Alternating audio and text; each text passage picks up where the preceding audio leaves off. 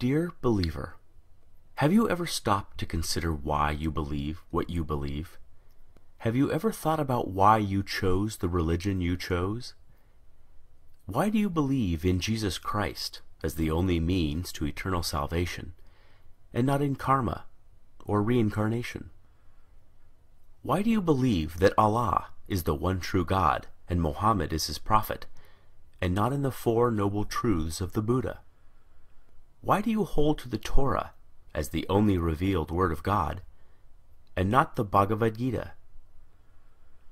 Dear believer, do you ever wonder why your heaven resembles a utopian earth, and is composed of the same base elements found right here on this planet?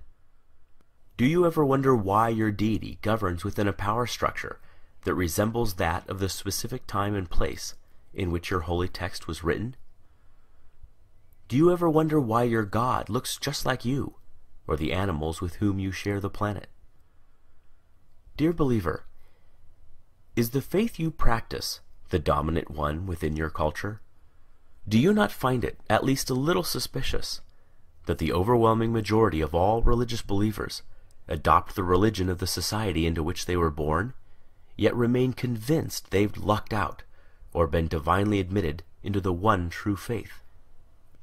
Does it not make you at least somewhat apprehensive that almost every person of faith chooses belief not because of its virtues, supporting evidence, moral codes, or expression of worship, but rather because it was what they were born into?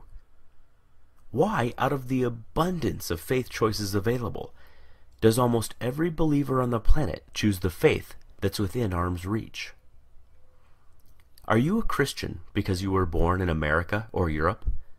A Muslim because you were born in Saudi Arabia or Indonesia? A Buddhist because you were born in Japan or China? A Hindu because you were born in India? Can it be that faith is, in almost every case, just an accident of geography? Do you sincerely believe that had you been born in another country, you'd undoubtedly still be practicing the same faith you now embrace? Dear believer, is the faith you practice that of your parents and their parents before them? Is it the first to which you were exposed? Did you know that nearly all religious devotees end up believing what they were taught to believe by their parents? Why is it that we scoff at the idea of labeling a young person a Republican child, or a Marxist child, or a Keynesian child, understanding he or she lacks the intellectual discrimination, life experience, and wisdom to make such a complicated and nuanced decision, but we do not raise so much as an eyebrow when a youngster is referred to as a Christian child, surely a choice no less complex? Could it be that there's no such thing as a Muslim child, just a child of Muslim parents? Dear believer, you are supremely confident in your faith. You know it is the right one, and all others are wrong. You are literally willing to bet your eternal soul on that very fact. And yet, have you ever stopped to consider that there are 24 major religions and literally thousands of different faiths practiced on this planet? Did you know that within Christianity alone, there are more than 45,000 different denominations, each claiming to understand ultimate truth better than all the others? Do you realize that each member of every faith practiced is just as devout, just as sincere, and their conviction every bit as sure as yours?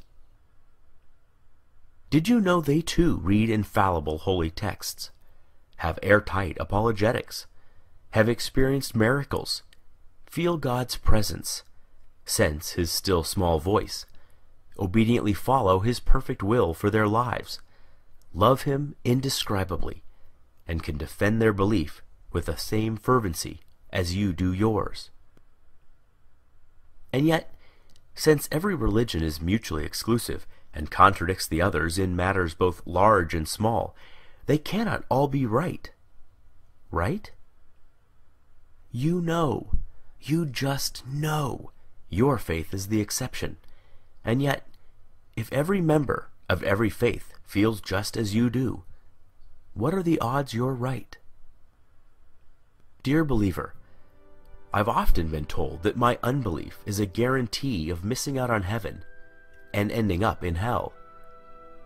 But who's heaven? Who's hell? I've often been told that I should, just to be safe, accept God. After all, what have I got to lose? But who's God? Given so many options, aren't I more likely to choose incorrectly? Might not I be better off wagering on no God rather than on the wrong God? You put it to me, what if you're wrong? But what if you're wrong? What if, rather than Jehovah, Allah is the one true God, or Shiva, or Wu-Tan, or some god on the other side of the planet you've never even heard of yet?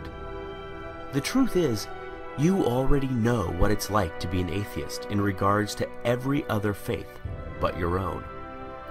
It's clear to you that adherents to other faiths are mistaken, deluded, or deceived. But they think the same of you. The way you view them is exactly the way they view you. Every devout Hindu has embraced his faith for the exact same reasons you have embraced yours.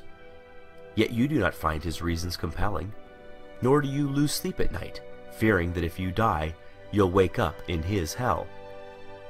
Given this, is it so hard to see why some of us just take our atheism one God further? Dear believer, I wonder if religions aren't just ancient constructs in which early humans attempted to both explain and control the chaotic world around them. Though irrational in content, their emergence certainly isn't. We do not blame our ancestors for inventing religion. There is no shame whatsoever in stumbling when you are blind, or failing to properly construct a puzzle in the dark. But we no longer live in the dark. Science is ablaze in our world and illuminates our way, dissipating shadows and exposing even the deepest of crevices. We no longer live in the cave. We have crossed the valley, scaled the mountains, and have begun to make out the magnificent vista on the other side. We no longer require comforting stories to make us feel safe or valued. Is it not time that our beliefs match our discoveries? Is it not time that our ideas reflect our new perspective? There is equal, if not greater awe in reality than there is in fantasy. Perhaps it is time to stop telling ourselves that we are the reason the universe was made, that our culture is somehow better than other cultures, that our tribe was chosen over all other tribes. It is time to learn how the universe really is, even if that deflates our conceits, wounds our pride, humbles our point of view, and forces us to admit that we do not have all the answers. Believer, if you honestly value the truth above all things as you claim, as I truly know you do, you must confront these fundamental questions. Far better, Carl Sagan said, to embrace a hard truth than a reassuring fable.